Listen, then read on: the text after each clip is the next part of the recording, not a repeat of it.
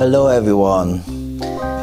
This is a new Max for Live device which will switch between playback MIDI and live MIDI. So if I want to play something live, I'm not very good in playing and talking at the same time, but if I want to go back, I just need to release the notes. So this is a full pack of actually four different MIDI devices, Max for Live devices here. So Max for Live is included in Ableton Live Suite or can be bought as an add-on towards Ableton Live Standard. Otherwise you can't use Max for Live devices.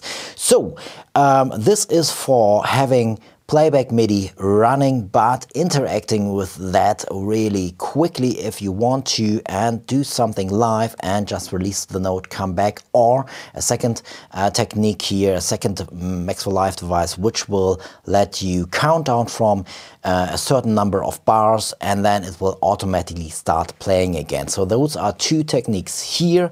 They are not really complicated, so I will show you that in this tutorial. I will do a whole run through just so that you understand. The purpose here is to be able to play stuff live, and then if you want to go back you can just release and your MIDI playback will be playing. So let's go through this, how this is set up. So in the main, let's turn on the metronome here. So the main one I'm playing here is actually, I have this MIDI clip here which has MIDI data with a sustain pedal. We will come to that sustain pedal info in here as well. We will come to that later. But we have MIDI notes playing here already, and this is just on an empty, well, on a MIDI track which is set to not receive any MIDI, and it's not sending out any MIDI, but this device on here is receiving this MIDI from this MIDI clip and is sending that via, and you can select different MIDI virtual cables here. So MIDI play B1 for example.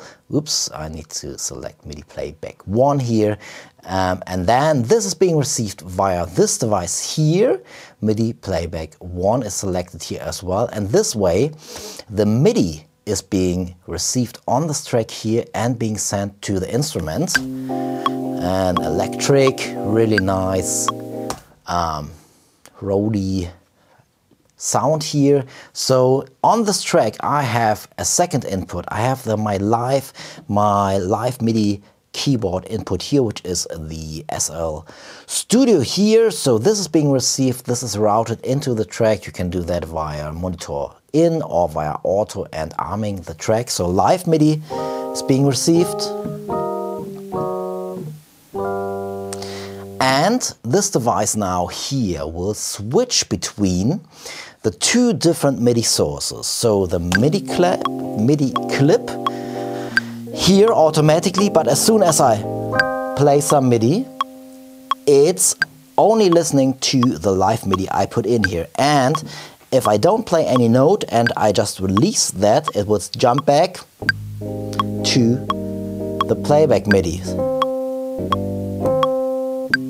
So this is really obvious here now, I guess, that it's switching back, and it will, and that's one technique here which is really useful, it will replay the current notes which are still ringing in the playback. So if you have a look here, so if you have some really long chords, for example, and if you switch back at this point here, for example, those notes are already ringing and they are not being re-triggered per default. But you can set this up to do that via the device. So that means if you turn that on, it will play the notes which are still kind of like still being held in from the MIDI playback. So if I turn that off for 1 second, you can hear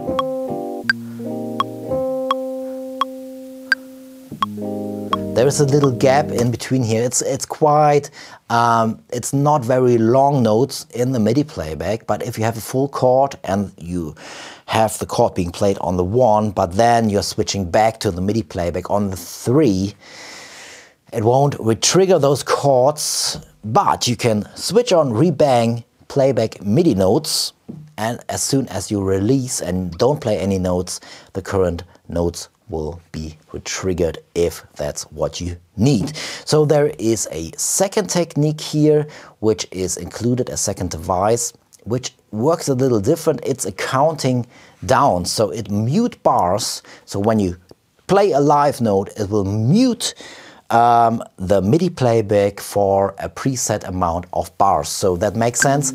If you have, for example, this one running for 4 bars, 3, 2, 3, 4, 4, 2, 3. So if I'm now coming in, you can see now a countdown appears here as well on the device.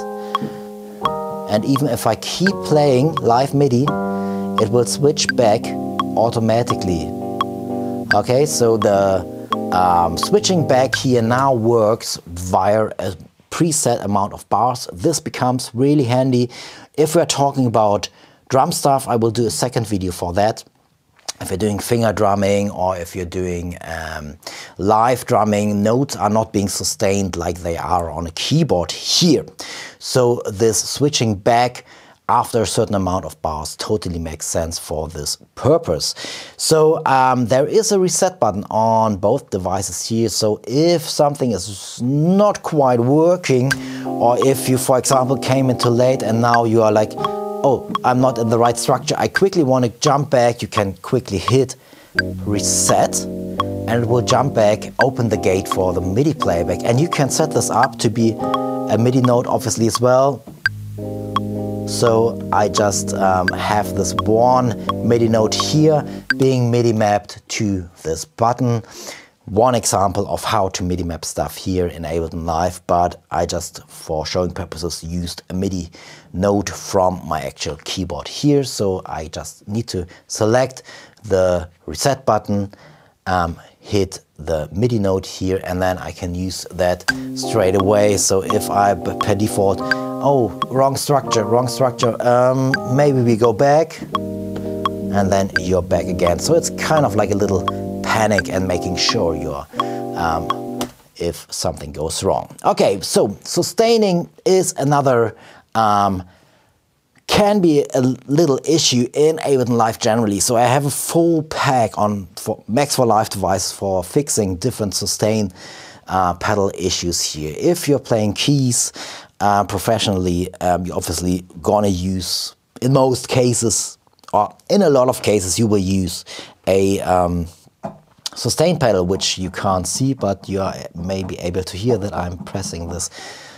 now. So we already have sustain info in our MIDI playback here. We can have a look at this if we go to the envelope section. Will look a little bit different on Ableton 11, but it's the same menu selection here. So on 64, we can see that we have this info here for when our sustain pedal is being pressed and released. And this is a little bit tricky. If you have sustain pedal issues already, have a look in the video description here. There's a link to my pack which solves quite a lot of sustain pedal issues in Ableton Live.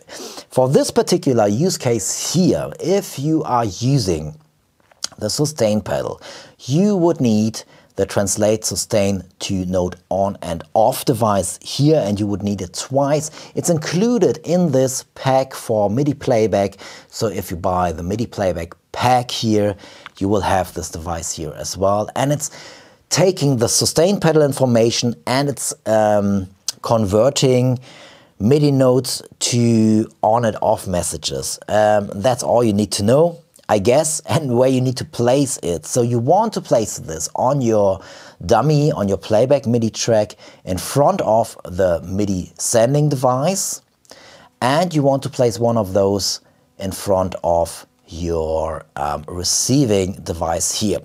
So just to give you one example, if I play some stuff here, and now I'm pressing my sustain pedal, I release all notes, but I'm still have notes ringing. This is musically, so my note off is a little bit later. Sorry, wrong device here. I meant this one.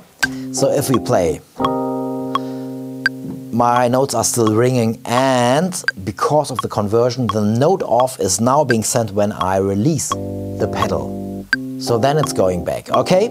So this is just a little thing you need to implement, and you need to use 2 of those devices if you're using your sustain pedal info here in the dummy clip. You want to send MIDI note on and off info. You don't want to send sustain pedal info here because that wouldn't work. So that's why this device, or those 2 devices here, are being needed.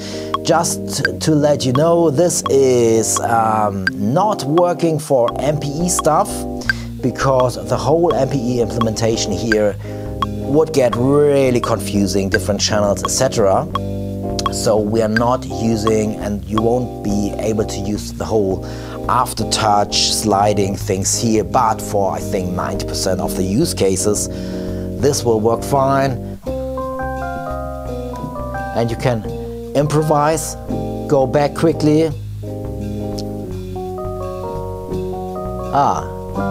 and go in again. Okay, so this is the MIDI playback stuff here. You will get those